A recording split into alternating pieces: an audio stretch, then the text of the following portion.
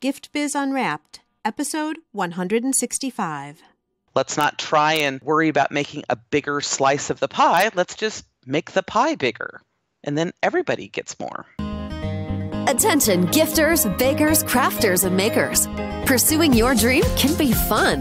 Whether you have an established business or are looking to start one now, you are in the right place. This is Gift Biz Unwrapped, helping you turn your skill into a flourishing business. Join us for an episode packed full of invaluable guidance, resources, and the support you need to grow your gift biz. Here is your host, Gift Biz gal, Sue Monheit. Today, I am thrilled to introduce you to Gwen Bortner. Gwen is a speaker, trainer, and consultant focused on the craft enthusiast niche. Her passion is working with small business owners, helping them reach their individual success goals. She calls it the light bulb moment. That moment when everything clicks into place, that moment when an obstacle is overcome, that moment when a goal is met or a long sought-after answer is realized. Gwen has taught craft and business classes throughout the country for over 15 years. She is the author of Entree to Entrelac, an instructor for Craftsy, and the past Interim executive director of the National Needlearts Association. Being a passionate believer in abundance, Gwen knows that when we work together to improve our industry, our individual businesses improve as well. I know we are going to get so much out of this conversation. Gwen, thank you. I really appreciate your being here today. I am so pleased to be here. Thank you so much for inviting me to be on the show. I really appreciate it. You are the perfect person to be talking about some of this because you're combining business with the craft enthusiast. So, like I said, I'm super excited. I think we're going to get so much out of it. But before we start, I like to do something a little bit less traditional and have you describe yourself in the way of a motivational candle. So if you were to create a candle that would describe you perfectly, what color and what would be a quote that would be on your candle? I have to confess, the color I had a problem with. I was thinking about it and I thought, what color? Because my two favorite colors are purple and green. And so maybe it would be purple and green swirled. But it may just be purple because I do think of purple as kind of a deep, passionate kind of color. And on it, it would say, a high tide raises all boats, because that is a real basic foundation of my philosophy. I'm a big believer in do what will help other people become strong, and it will help your business and your own personal world become strong as well. My general business philosophy is a philosophy of abundance, and it's not a philosophy of competition. Let's not try and worry about making a bigger slice of the pie. Let's just make the pie bigger, and then everybody gets more. Right. And naturally, when you have that kind of a mindset, you end up growing almost as a sideline because you're helping others. And so you're attracting more people because you're making them successful, and it just continues to build upon itself. Exactly. And it's so much easier, quite honestly, for everyone to work together to make the pie bigger than to try and steal someone else's part of their pie, really. And in the end, it's just so much more beneficial for everyone involved. Agreed. And the feeling and the karma and all of that is way better too. Very much so. All right. Well, tell us a little bit about your backstory. How did you get to where you are today? Well, my way backstory was while I was in college, I reconnected with knitting. And I had learned to knit when I was very little, but I really hadn't done it very much. And I reconnected in college and for a short period of time worked at a yarn shop. And deep in the back of my mind, I thought, someday I maybe should do some yarn business. But I was in college to get a degree in computer science, and I knew that my dad would lose his poor mind if I stopped doing computer science after paying for an expensive degree. Right.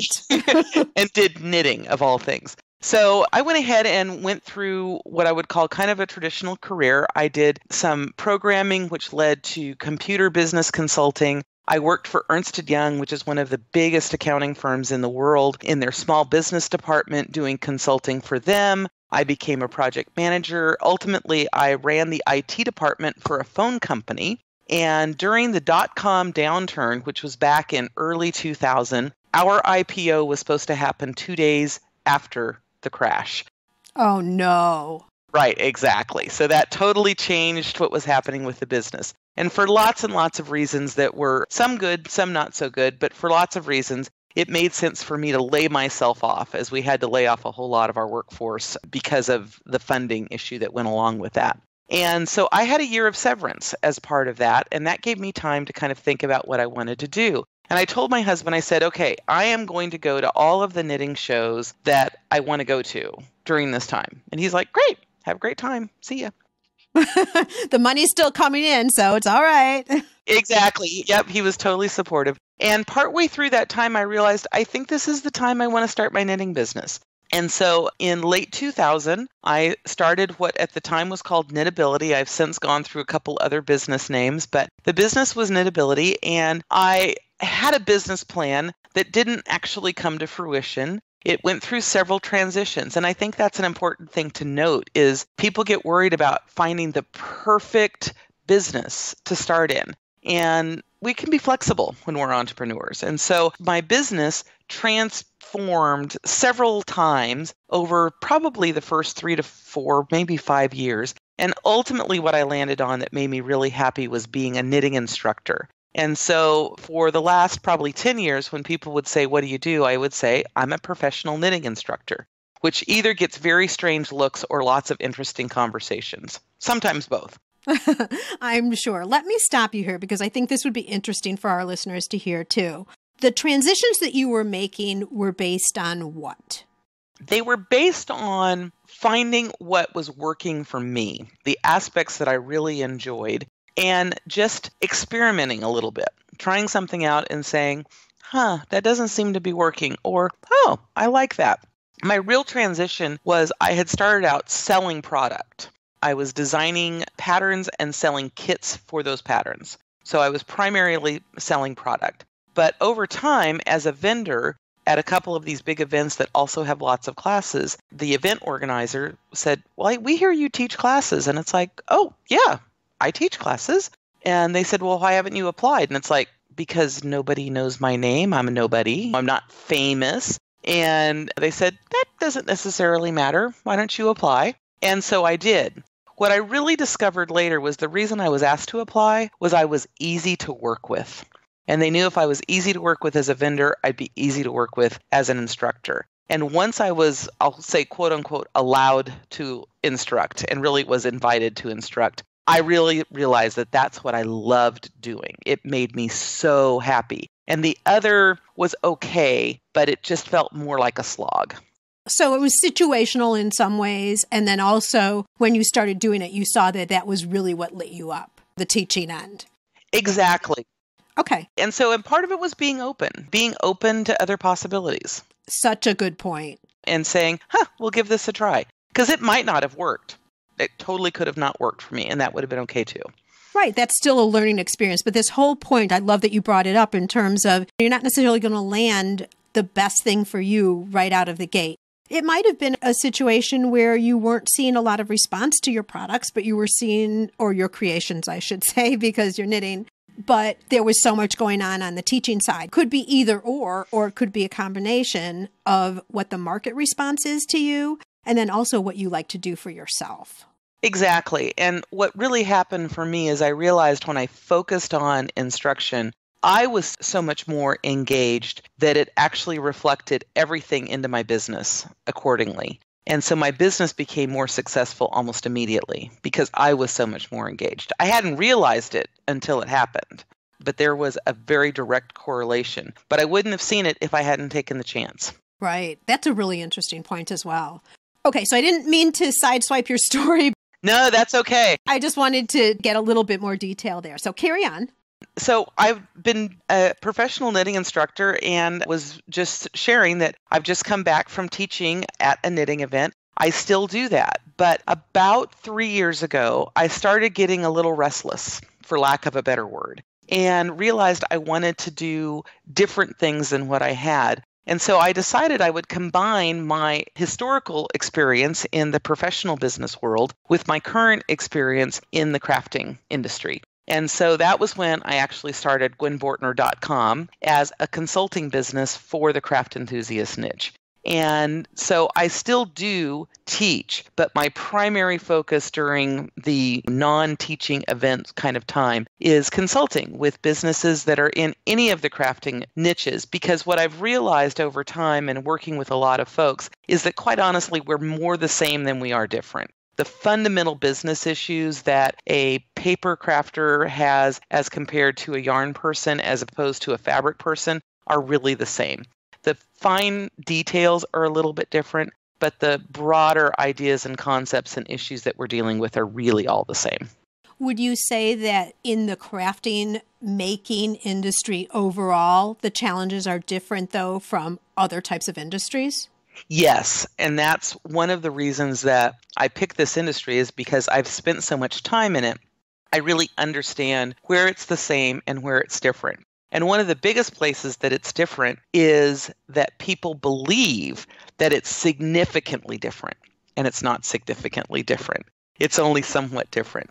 But being able to talk in the language to the CEO or to the owner of the crafting business in a language that they really understand and know that I've been there makes a huge difference in their ability to accept the advice and actually process the advice and make it happen. Sure, because you can relate because you've had a business in the industry already, too. Exactly. Yeah, so it brings your credibility way up. Exactly. I love the fact that you combined your corporate expertise then with your crafting. And I would suggest to all of our listeners here, too, to think through, maybe you're currently in a 9-to-5 job, but what skills do you have there that you might be able to take elsewhere as you progress or as you start building something on the side that might turn into a full-time business around your hobby or your craft? This is a perfect example that Gwen's talking about, and it makes her different, right? Because she has those two pieces of knowledge that she can merge together to support the industry. So something to think about for everybody. What other types of challenges do you encounter often within our industry? The biggest challenge that I see is, and this is going to sound kind of negative, and I don't mean it to be, but the biggest challenge is most people get into their crafting industry in the craft enthusiast niche because they're really passionate about the craft, but they don't always bring good business experience. And often they can get fairly successful to a point just on that passion, just on that drive for whatever aspect they have within the craft industry. But to be successful long term, you really have to treat it like a business. Yeah, I was just going to say I totally agree with you on that because the thing is with makers and crafters and all, they know everything about production of their product, the equipment that you need to use and the techniques, and they've invested in classes, Gwen, to learn how to do everything. So they are professionals and experts at creating their product, the exact yarns to use to create a certain result, etc. Exactly.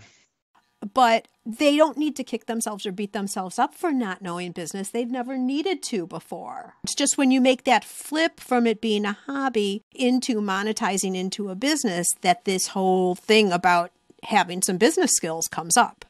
Well, and the part that's even more surprising for most people is you can run your business with minimal business skills for often a year or two, because most of what you're focusing on is marketing. And marketing is often a lot about the passion and the excitement of what your product is that you're selling, whether the product you're selling is you or the product you're selling is your ideas or you're actually selling a physical product.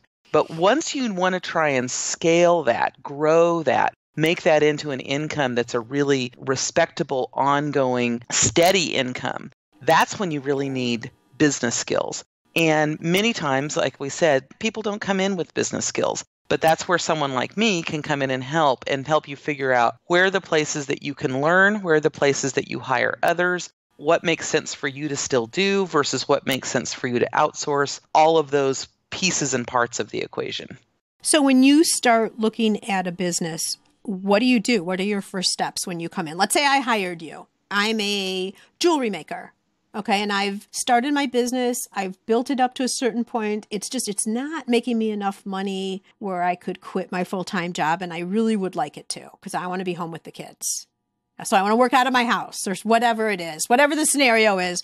How would you work with somebody like this? So one of the first things that I talk about is what really are your goals and objectives. And people say, oh, I want to make a lot of money. Okay, that's not actually a goal. We need to get down to specifics. And so the first thing I spend some time on is really looking at what are the specifics and are they realistic or are they not realistic? Well, I want to make $100,000. Well, how much have you made so far? I've made $10,000 last year. Okay, growing 10 times in a year is probably not realistic. Let's look at that. Let's see what we can achieve. So I'm kind of a Debbie Downer for a lot of people. And people really respect that because I don't just try to make it all fun and it's going to be wonderful because that's really frustrating when it's not. But by the same token, then I'll look and say, okay, where have we had success? Where do we leverage that success? Where do we struggle? Where do we not struggle? So it ends up being an ongoing conversation looking at where are your strengths? How do we leverage those? Where are your weaknesses? What do we need to do to supplement those or build up around those? And where are we trying to get to? Because not everybody wants $1 million business. I mean, you kind of say you do, but there's a lot of sacrifices that also come with $1 million business. Yeah, no one necessarily wants to live that life if they really understand what that means. Exactly. It looks great from the outside. Everybody would love $1 million just coming in, but all the things that go around having $1 million business is different. So true. I kind of equate that also to people who want to have a shop on Main Street because it sounds so nice, like at a dinner party. Oh yeah, my shop's on Central Avenue or whatever it is. But the reality is someone's got to be in that shop, call it 10 to 6 days a week. And then you have to have employees. If it's not going to be you there all the time, what happens if someone gets sick? Like the reality is so different than just the image that people have in their head about something such as a brick and mortar shop. Exactly. One of my favorites is when someone comes up to me and says, I'd love to own a yarn shop. I mean, I get to knit all the time. And it's like, if you want to never knit again, own a yarn shop. Yeah. Because you don't actually have time to do that. That completely changes your relationship with your hobby, which I think is a really important thing for people to realize. You may still love what was your hobby, but it is no longer your hobby. You will have a different relationship with it. It doesn't mean you'll hate it, but it doesn't mean that it's going to be the same. It's going to have a different relationship. I love that quote. It's turned into a quote. Did you know that, Gwen? Changes your relationship with your hobby, and it couldn't be more true. Yeah, absolutely. I mean, you've gone through it as well, right? Oh, yeah. All right. So you go in and you define what the goals and objectives are, true goals and objectives for your customer. And then you figure out where they've been successful, where they've kind of not met what their expectations were, their wishes or all of that. Then what happens? And so then we start making a plan and we look at what is the most critical next step. And because I've worked with so many businesses across so many industries, I'm able to look and say, you may think it's this, but quite honestly, it's that. And we're going to work on this particular aspect first. And it varies for every business. So there's not necessarily an absolute answer that we're always going to do this one thing first. Other than having the conversation of where are you today, getting that kind of data, and where do you want to go? Those are the only things that I can guarantee I do the first time. Once we've got that information, then making the decision together with my person that I'm working with my entrepreneur, it looks very different with each different company that I work with. I have several people that technically from the outside look exactly the same, but what I'm doing with each of them is very, very different because of their personality, their strengths, the details within their business, all of those things. Do you have clients throughout the whole country? I do. Would you say, I'm not setting you up, I'm just very curious, similar industry in different parts of the country because they live in a different place, their audience might be different, that their business needs to look different? In some cases, like I work with people throughout the entire supply chain. So I actually work with manufacturers and distributors and wholesalers and retailers and designers and teachers. So all of those have different requirements. But for example, thinking of the retailer business, because that's a business most of us can kind of imagine, even if it hasn't been our business. Depending on where your shop is, like your example of being on Main Street. Main Street could be a great shop, but do you have enough traffic on Main Street? And is your traffic mostly local traffic or is your traffic mostly tourist traffic, right? Depending on what your Main Street happens to be. And so that changes the approach based on what kind of traffic you're having, as just one example. And so even though they may be very, very similar businesses, just knowing who their customer is, whether they're mostly local or they're mostly transient because they're tourists, completely changes the answer to many questions. Got it. I think so often that people will see another person in their niche being successful, maybe because they've interacted with them in a Facebook group or they've just been scoping out competitors' websites online and learning about people. And then they try to mimic exactly what that other person is doing and then are disappointed if they don't get the results that that other person's getting. Absolutely. And the challenge with any of this, and we've gotten so deep into what I call comparitis, because it's so easy to compare ourselves because now we have Facebook and Twitter and Instagram and all of those things. First, the things that are going on social media, if people have any inkling at all, is just their very best. It's not what's really happening. It's not 100% of the story. But the other side is you don't know where they are in their story. Are they actually a fairly new business, or are they in fact a business that's been around for 10 or 12 or 15 years? And even if they only are a fairly new business, is this their first business, their second business, their fifth business? All of those play into the factor. And so many times we're comparing our first or second chapter in our business story to someone else's chapter 20. And that's not a really good comparison. And so we really need to focus on our own journey because our journey is going to be different. And if it's about us, we're going to be really much more successful than if we're trying to match someone else's journey because there's no telling all of the backstory that goes with their journey. Right. Because I think as a listener who might be somewhere along the way, they're thinking, oh, I just don't have what it takes then because I'm not able to be doing what someone else is doing without the understanding that there's a lot more experience that that other person has or the situation is totally different. So we get into these mind games with ourselves and then that's when people derail and just decide they're not doing it anymore, which is so sad because dreams get crushed that way. Exactly. And the thing that you have that's unique may be the thing that the industry needs, and no one's going to match you. And that's the part that's really powerful, right? And we miss that sometimes. And I'll use myself as an example. There's not very many people actually doing consulting in this niche, but that doesn't mean it doesn't need it. It doesn't mean that that's not going to work. And so that's one of those kind of examples, but I have a special combination. And if I didn't use it, well, that would be a loss. Completely agree with you there. I was scoping out your website in preparation for our conversation, just looking at some other things. And one of the things that you mentioned there is accountability. Yes. What are you seeing about accountability within our industry? So accountability is a huge thing because if you have not worked for yourself before, you don't realize how accountable you are to other people. When you work for yourself, no one is making sure that you arrived at work on time.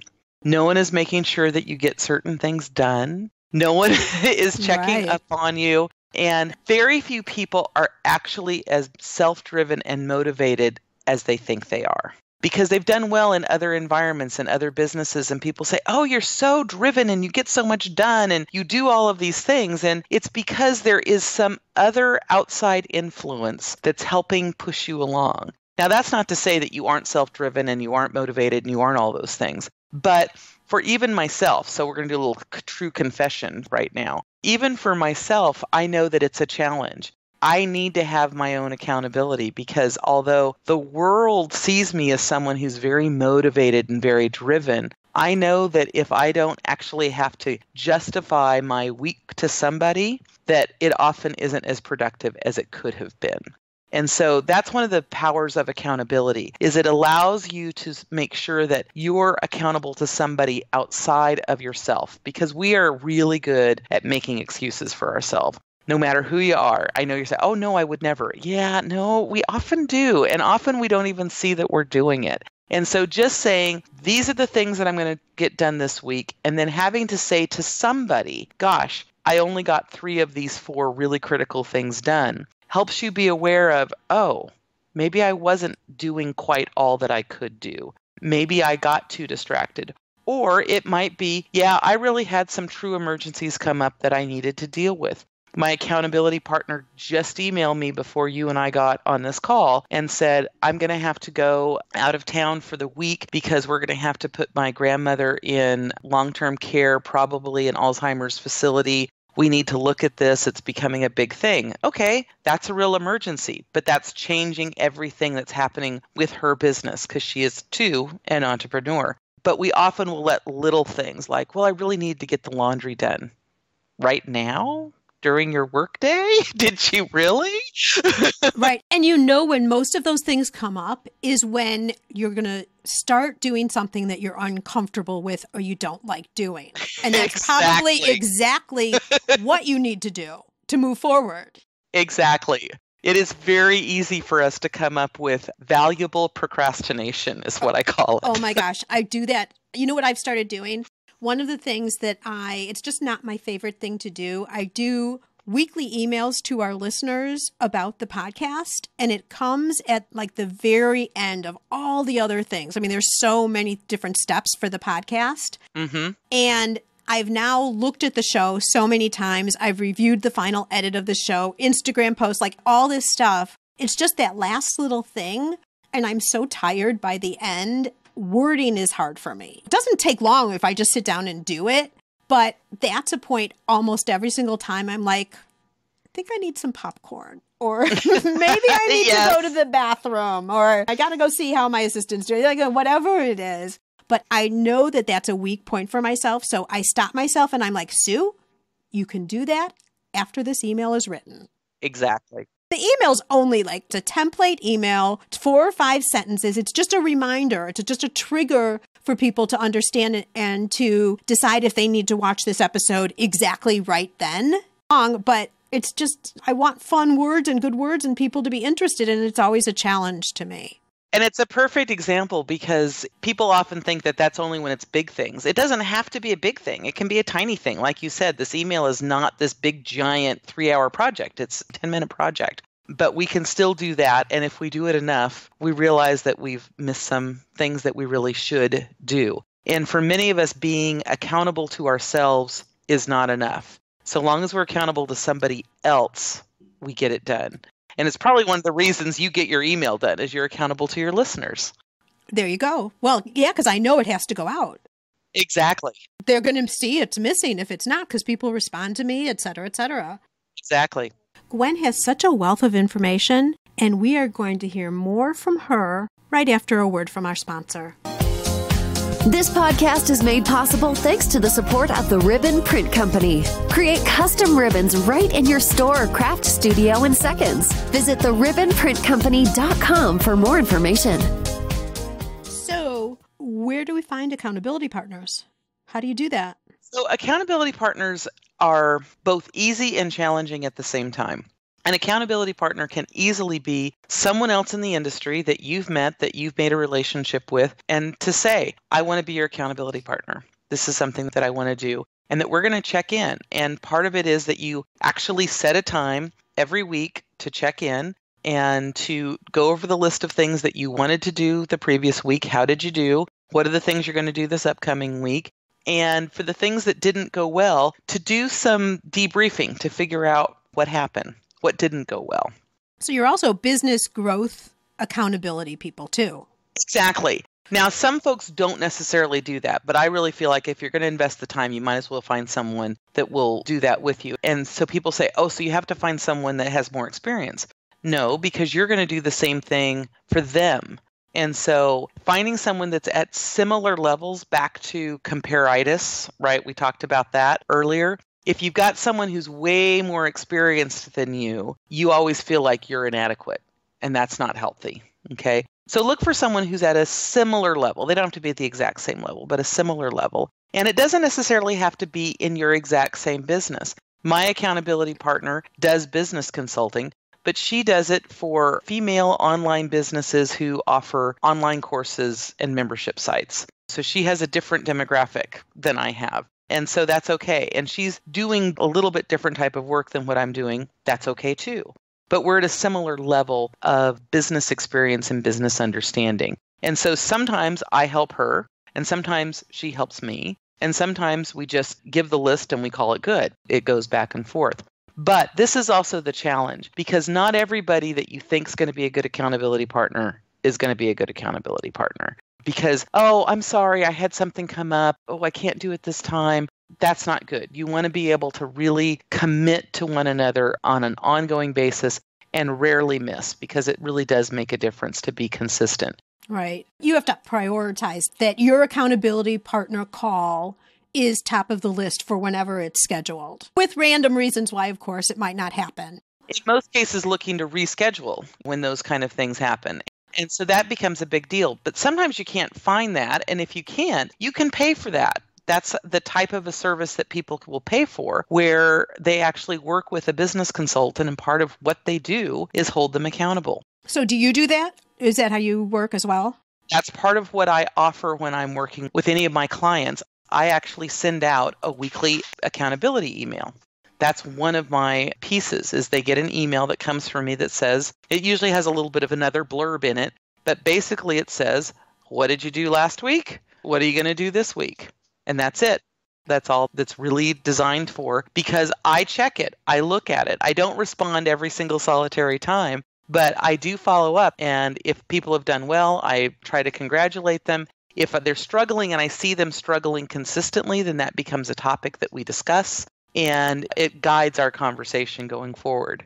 Yeah, I think accountability is a big deal. I'm pretty good at holding myself accountable and following through, but I have found having other people to be accountable to, at this point for me, it's a high-level mastermind, makes me do those things. I might have gotten to it, but I might not get to it as fast as I really should be. I think the other thing for our listeners is, if you're working at home, it can be kind of lonely. So being able to have somebody in the same spot where you can talk, you don't just feel like you're on this deserted island all by yourself trying to build your business.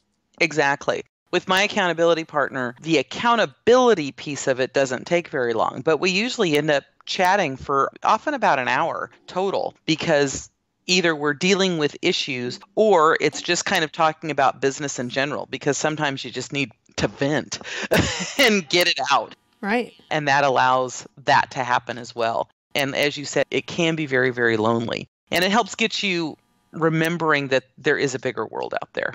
So I'm thinking accountability partners. Other ideas would be, if you're in Facebook groups and have relationships with certain people, talk with them on the side about possibly being accountability partners, perhaps in your local networking events, whether it's a chamber or BNI or some other group.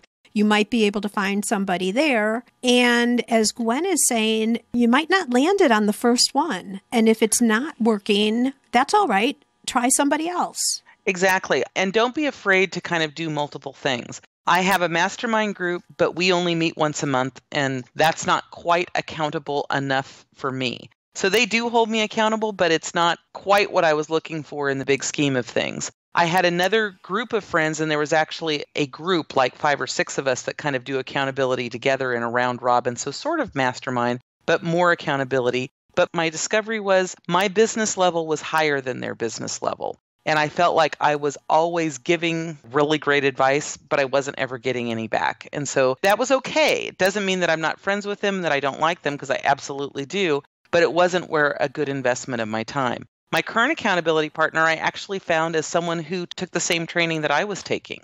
And so we were fellow students together. That's how we found one another. And we found the bond, and it was great. So, and events like where you and I met, Sue, at Creativation, trade show events, there's all sorts of places that you might find an accountability partner. So don't limit yourself too much into any one area, because you never know where they might be.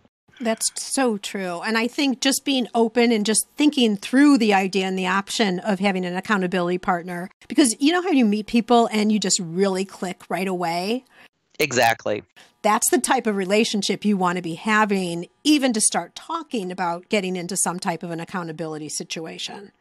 Exactly. And that's what happened with my accountability partner. We actually haven't known each other very long, but it's made a huge difference. And it was that kind of a thing. I wasn't sure. I felt a little strange. I reached out to her in an email, and she's like, oh my gosh, I'm so excited that you reached out. So that's the other thing I would say, is make the first move, because a lot of times people are afraid to make the first move. But when I did, it totally paid off. But I'm not sure she would have made the first move. You know what I love about this, Gwen?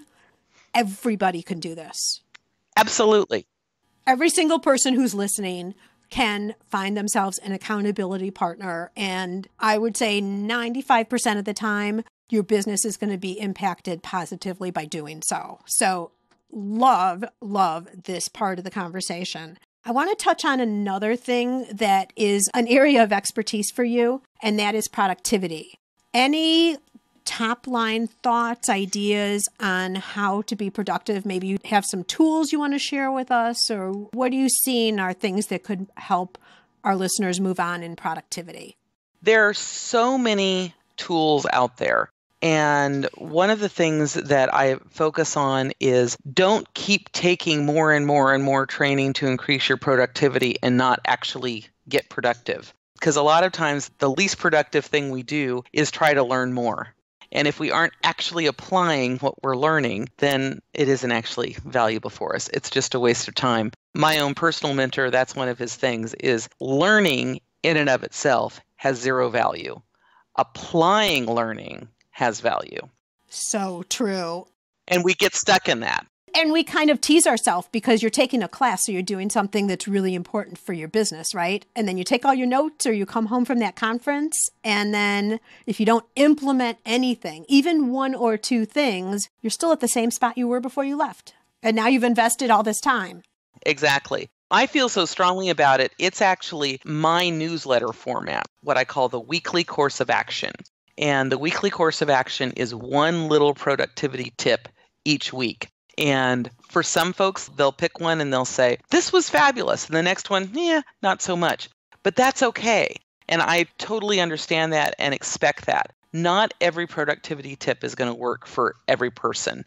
And being aware that you don't have to make everything work for you is really the key. Anytime that you can improve your productivity, even by just a few minutes a day, that adds up over time. A few minutes a day added up over a week all of a sudden becomes an hour, and an hour over a week all of a sudden becomes many days. And so each of these things start adding up as we add them together one after the other. We often think, oh, it's not that big of a deal. Well, yeah, those 5 or 10 minutes really start making a difference. So the little things that we can do to be productive. My own personal favorite one is most people are spending way too much time in their email. Oh, yes. And often it's because they don't manage their email well. It's an area that we think intuitively we know how to deal with, but there is no training for it. And we get so much more email than we ever did physical mail because of costs and so many reasons why that's the case. And so most people don't actually handle their email well. And because they're not handling it well, they're wasting a lot of time. If you have more than a screen full of emails in your inbox, you're not handling your email well. So what's a tip? How do we handle our email? So know that there's only 3 things to do with email. Thing 1 is read it and delete it.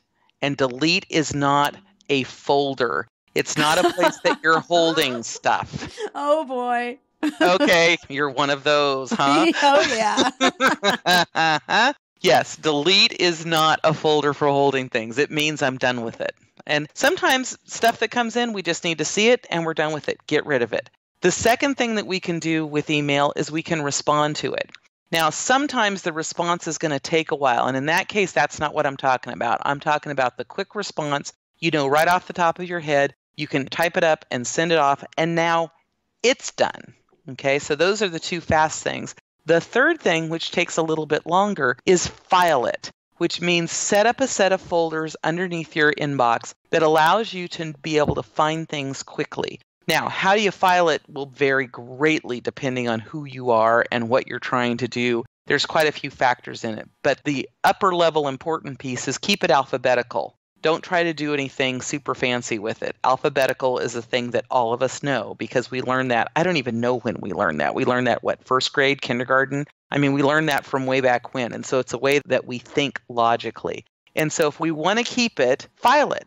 Because these days we almost have unlimited amount of storage. So don't feel like you have to delete it, but maybe I should keep it. No, just keep it. Keep it. File it. File it in a place that you're going to find it.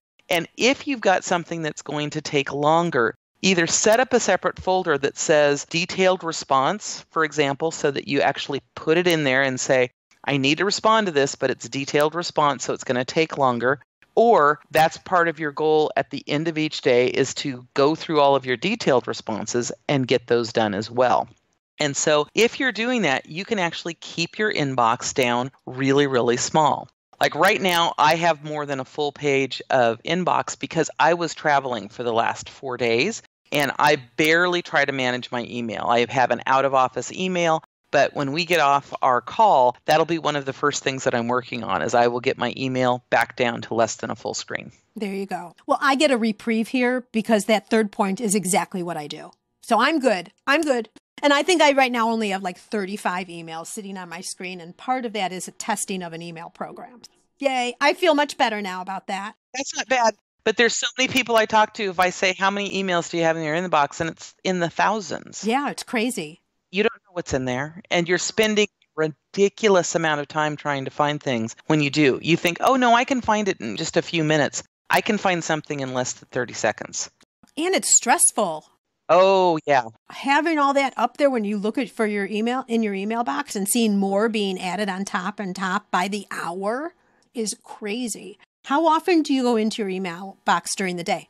I am one who actually keeps it up and I will pop in many times during the day. But I also am pretty good at managing my email box so it doesn't become overwhelming. I am an advocate of go in once in the morning, maybe once in the middle of the day, and once at the end of the day. Like I said, it's not what I do, but it also has to do with my business because a lot of times my clients are trying to contact me to make adjustments to appointments and things, and I don't want to miss that. Right. So, and I would mimic all that you've just said here. I would mimic all that you just said for Facebook because that's another place where people can just, when we're talking about the timing going in, dedicating a certain amount of time and that's it, and get out and get on with your business. Yeah, that's a huge one. Facebook only comes up. I only turn on Facebook once a day. There you go. And that's it.